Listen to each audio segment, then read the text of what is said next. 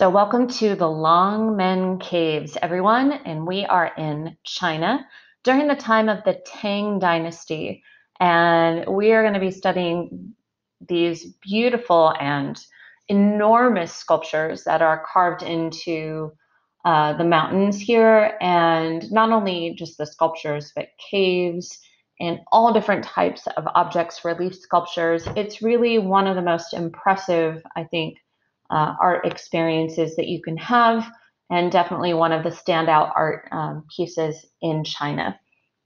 So moving on to context, and so College Board has identified this piece within the Tang Dynasty, but I wanted to start off with a little bit of background first. So the caves basically are, or were started during an earlier dynasty called the Northern Wei Dynasty. And it was the most powerful Chinese dynasty in existence at the time in the 480s ACE. And it occurred when there were other dynasties as well in different parts of China. So it's before the reunification of China as one entity. So the emperor of the Northern Wang dynasty moved the capital of that dynasty to a place called Luoyang. And again, I'm sorry for the pronunciation, where the caves are. And it's really considered to be the cradle of Chinese civilization. And they started building administrative buildings and other types of more government things, but then they started to build temples, monasteries, and they started to create these caves, this cave temple at Longmen. And so that's an image that you're seeing on the right is the original art piece, and it's called the Central Bingyang Cave. It is not one of your images for College Board, but I did want to show it to you. And it is the historical Buddha, like the beginnings, basically, with two bodhisattvas. That vocab term applies to this piece, the bodhisattva. And it is an enlightened being who has put off entering paradise in order to help others attain enlightenment. So they've already reached enlightenment, but again, they are waiting and assisting others. So that is, again, a vocab term that's incredibly important, the bodhisattva, an enlightened being, and who is trying to help others attain enlightenment. So that's where these Longmen caves start with this dynasty. Now, continuing on, we're going to be talking about the Tang dynasty now.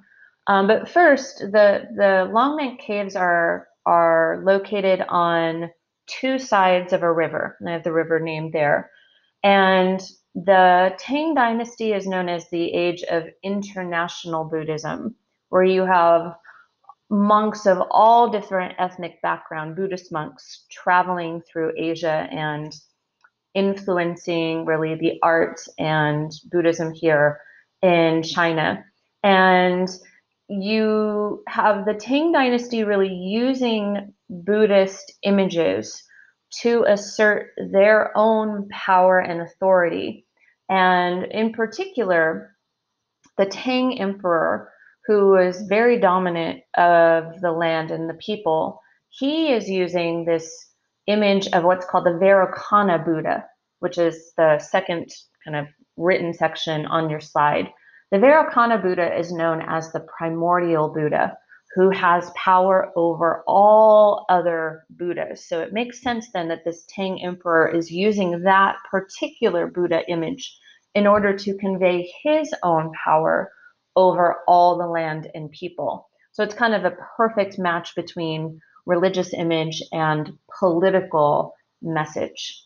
And as the emperors kind of came and went and different successors ruled, those emperors added on to the caves in order to express their own power as well. So the Longmen caves, you have, they start off with the Northern Wei dynasty and then continue on through the Tang dynasty. And as the emperors live, they create their own imagery, they die, another emperor comes into power, creates his own imagery, dies, and so on and so on. So you have this extensive, like 1 mile of caves that showcase different political leaders and their additions to the art piece, and then they express their political messages and art during their reign. So content-wise, here are your 3 images from College Board, these specific ones.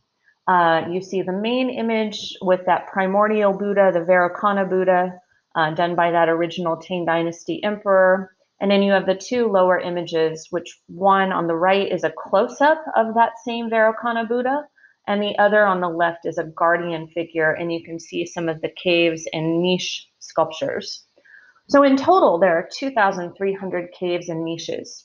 Again, over this, 2 sides of the river, mile long of art. It is all related to Buddhism. There are 110,000 Buddhist stone statues here. There are 60 stupas, and in another piece or in class, we'll be talking about a stupa, which is a hemispherical structure that contains Buddha's relics. So Buddha's relics and things associated with Buddha are at this site, so it is an incredibly sacred site. Relief sculptures as well, both high and low relief.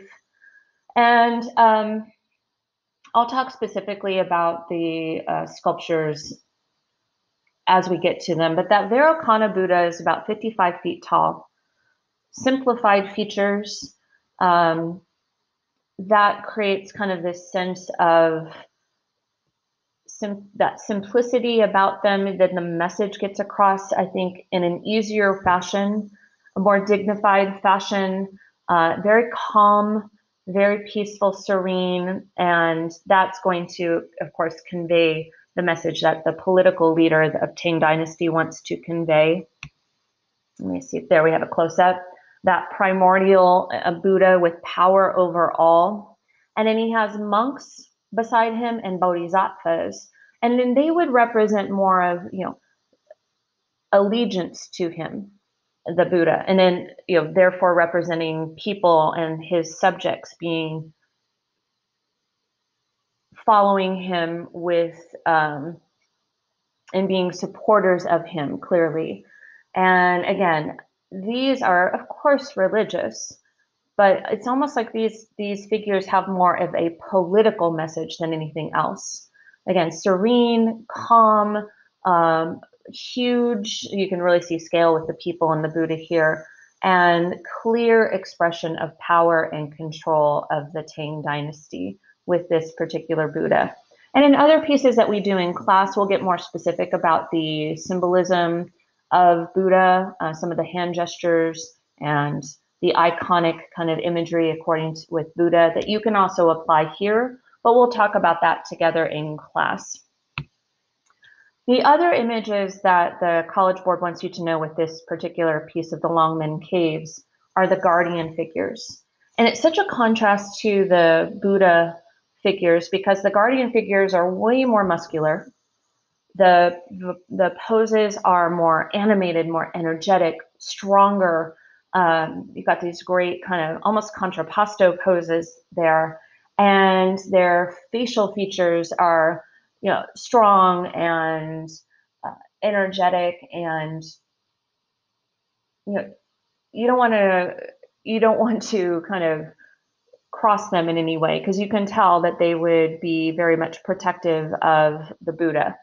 Now, the image on the lower right is the one to be for College Board. The one on the upper image I've included, there's an extra figure there on the left. He's one of the heavenly kings. There's a king associated with all the compass point directions, and he's the northern guardian.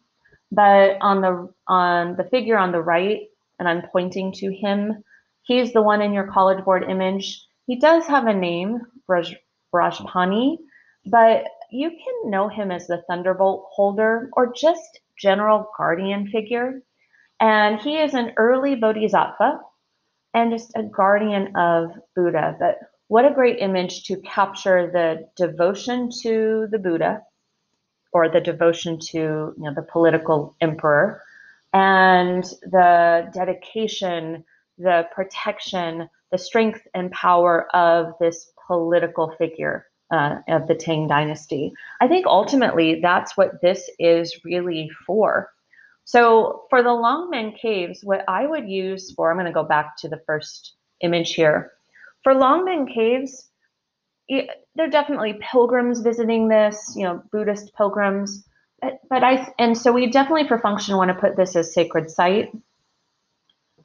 But I also think we have to put down political for function.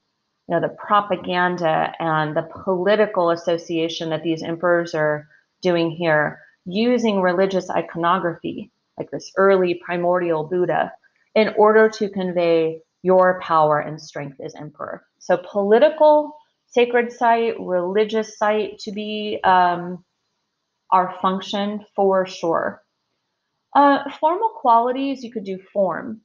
Again, the form of the primordial Buddha, control, wisdom, strength, power, and then versus the form of the guardian figures, again, strong but in a different way, protective, devoted. It's all expressed through the forms of their bodies. I think absolutely that could work. You could do proportion because the body of the primordial Buddha here you're seeing on the right, he's so large in comparison, like that hierarchy of scale. And then that transfers on to your political leader of the Tang Dynasty.